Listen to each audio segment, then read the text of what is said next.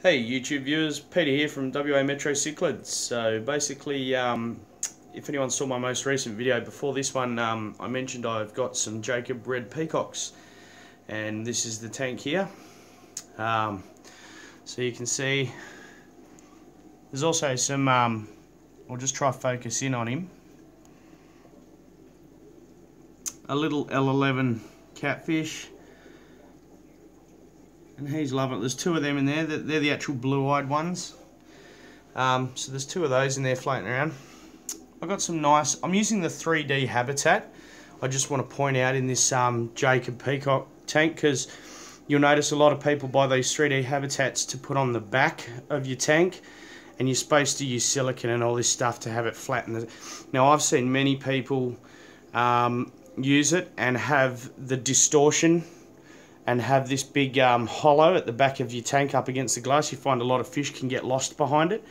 So I thought, well, rather than do all that, why not use it as a base? So these rocks here are obviously rocks I've added. So 1, 2, 3, 4 rocks. But the rest of this is a 3D backing, and it's got its little hollows. It's hard to sort of see around the side, but it has some real nice features.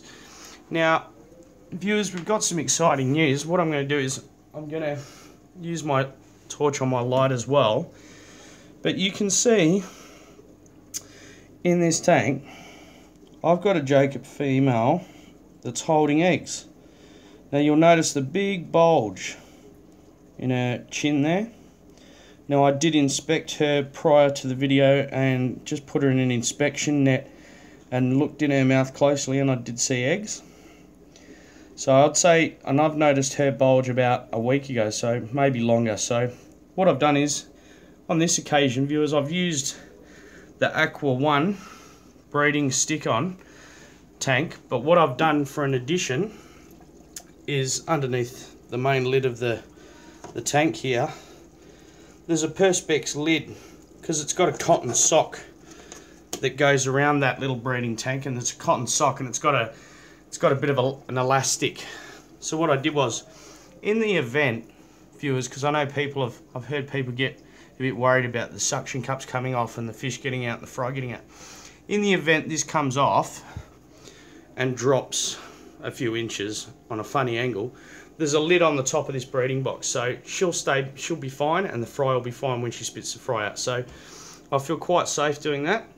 I do have some other breeding boxes I'm going to do a segment on that I'm going to use for other examples.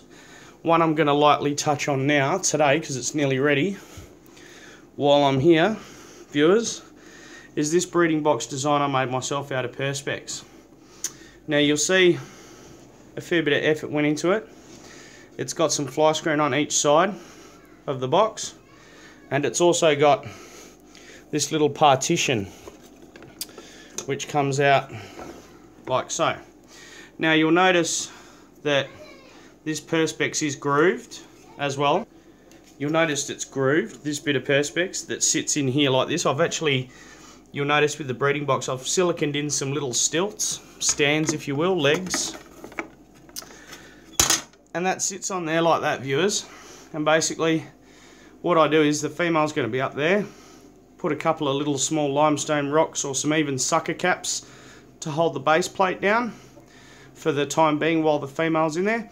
And I've got this bit of fake grass I've siliconed to the base for the fry to seek refuge. And basically at the top, at the top I've got these plastic lips on the edges, and basically that's for you to put your polystyrene underneath. Lucky band your polystyrene around, which can be, you can use, basically the idea is like this. For example, you get your polystyrene, you put it either like that, obviously trim it, and you can put your lucky bands with your polystyrene around the edges, and that'll float. So that's another breeding box design. I'm going to touch on more of those later, and some other ones I've done. But for now, viewers, hopefully I'll have some Jacob red peacocks in the very close future. Some nice little fry, little baby fish.